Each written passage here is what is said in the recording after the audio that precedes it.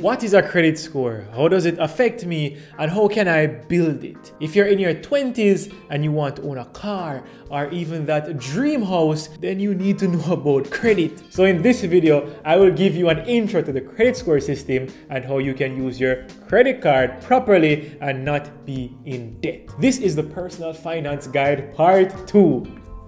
Chapter 1, Introduction to Credit Scores. Now, the credit score acts as a quick snapshot of a person's credit worthiness and provides insights into how likely they are to repay borrowed money responsibly. It helps lenders make informed decisions about granting loans, credit cards, or other forms of credit. A higher credit score generally indicates a lower credit risk, making it more likely for the individual to receive favorable terms, such as lower interest rates or higher credit limits. Now, in Jamaica, and more specifically the information that I found on Credit Info Jamaica, the credit score is represented by a number from 250 to 900, which is also accompanied by a risk grade ranging from A to E. Chapter 2, the importance of credit scores. Now, credit scores play a crucial role in financial transactions and have significant importance in various aspects of personal finance. So here are some key reasons as to why I say this. Number one is loan approval. So when you're applying for a loan, such as a mortgage, a personal loan, or auto loan, lenders use credit scores to assess the borrower's, how am I pronouncing that word? Say it with your chest! Borrower's credit worthiness. Now, a higher credit score increases the chances of loan approval and may lead to more favorable loan terms, such as lower interest rates and higher loan amounts. Number two, it helps with credit card applications. Now, credit scores influence the approval of credit card applications. So individuals with higher credit scores are more likely to qualify for credit cards with attractive rewards, benefits, and lower interest rates. Number three, interest rates, as I just said. Credit scores directly impact the interest rates offered on loans and credit cards. Now, a good credit score can result in lower interest rates, saving people who borrow money significant amounts of money over the life of a loan. And number four, in the United States, with rental applications. Now, landlord and property managers in the US often use credit scores to evaluate rental applications. So a good credit score can increase the chances of securing that desirable condo or that skytop luxury apartment. Now, number five is utility services, believe it or not. So some utility companies may check credit scores in the United States before providing services. So a strong credit score can help avoid security deposits or advance payments for utility services. Now, the reason why I'm sharing this information for both people who live in Jamaica and for people overseas is that chances are some of us are going to migrate and we're going to do this in our 20s. So we have to know what we're getting ourselves into if we want to adjust to their way of living. And they use the credit score system a lot in the United States. So I'm just prepping you for that.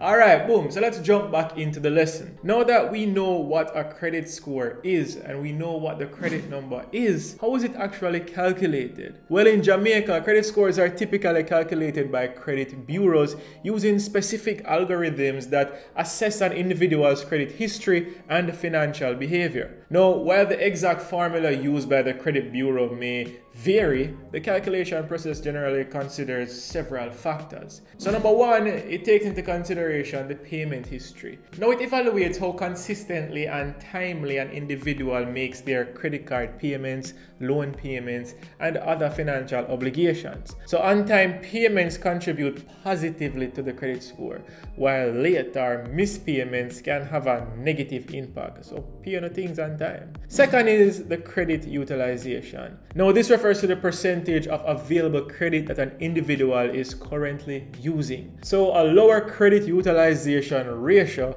which is using a smaller portion of credit available or available credit, is generally favorable and positively affects your credit score. Now we have the credit mix. So this considers the variety of credit types an individual has, such as credit cards, loans, and lines of credit. A diverse credit mix can be viewed positively as it demonstrates the ability to manage various credit responsibilities effectively. Fourth, we have the length of the credit history. Now, this refers to how long an individual has had credit accounts. A longer credit history can positively impact the credit score as it provides more data for assessing credit behavior. Now, number 5, we have recent credit applications. So if you make multiple credit inquiries within a short period of time, it can negatively affect the credit score. It may imply increased risk or credit risk, as it could indicate a borrower seeking excessive credit in a short period. Note that in Jamaica, we are entitled to 1 free credit report per year by the Credit Bureau. So use that information as the power and the tool in your hand. Now, with all this being said, you're probably thinking, how can I build or improve my credit score? Now, on a personal level, what I did when I started my journey was that I started with a credit card. So for those with little or no credit history, applying for a credit card or a secured credit card can be a good starting point. Second is I made timely payments.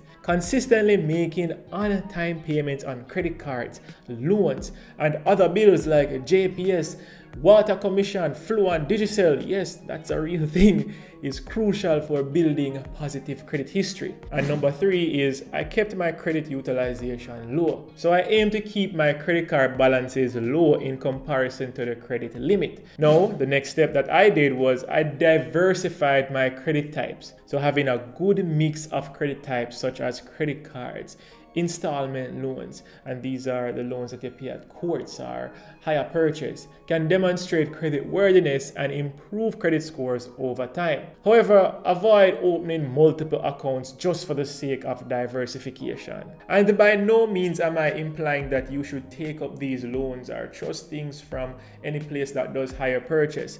I'm just saying that this can help build your credit history or your credit worthiness. So attack these things with a plan and don't just jump headfirst and say, oh, I learned this from YouTube. Fifth is keep your old accounts open, and I just learned this the other day. So the length of credit history is a factor in credit scoring. So keeping old, well-managed accounts open can positively impact your credit score because you have a longer credit history. All right, that's it. That's the end of credit scores, but the lesson not finished yet, because what's the tool that I said that you can use to build your credit score? Credit cards. I'm not just going to push you off in the abyss of credit scores. I'm going to tell you a little bit about credit cards so you can know how to handle them and know what you're getting yourself into. Now, the primary purpose of credit cards is to provide a convenient and flexible method of payment, allowing individuals to make purchases without using cash immediately. So the convenience of credit cards makes them popular for both everyday transactions and larger purchases. Now, there are various types of credit cards available to cater to different credit needs and financial situations. Now, some common types of credit cards include the travel credit cards. So this is designed for frequent travelers, and these cards offer travel-related perks such as air miles, travel insurance, airport lounge access, and hotel benefits. Now, second is the cashback credit cards, and I love using these. So these cards provide a percentage of cashback on eligible purchases, offering a straightforward way to earn money back on spending. So be mindful, there are more cards out there, but this is just a guide to the basics. So how do credit card transactions actually work? Step 1 is the authorization stage. When a credit card holder makes a purchase, the merchant requests authorization from the card issuer to confirm that the card is valid and has sufficient credit available. It means that it have money on it. Second is the processing stage. So once authorized, the transaction is processed by the merchant's payment processor, and the purchase amount is reserved or held on the cardholder's available credit. Third is the settlement. At the end of each day, the merchant's payment processor submits all the authorized transactions to the card issuer for settlement. Now, the card issuer pays the merchant the purchase amount minus any applicable fees. Next up is the billing cycle. Now, cardholders receive monthly statements detailing their transactions and outstanding balances. They have a grace period to pay the balance in full without incurring interest charges. Now we have repayment and interest.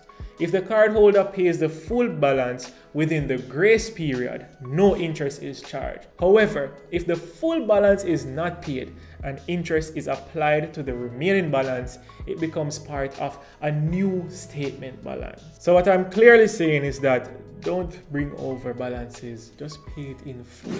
Look at us. We've made it to the end of the video, and now we know the basics of credit scores and credit cards. Now use this knowledge and tread into the future of a high credit score individual.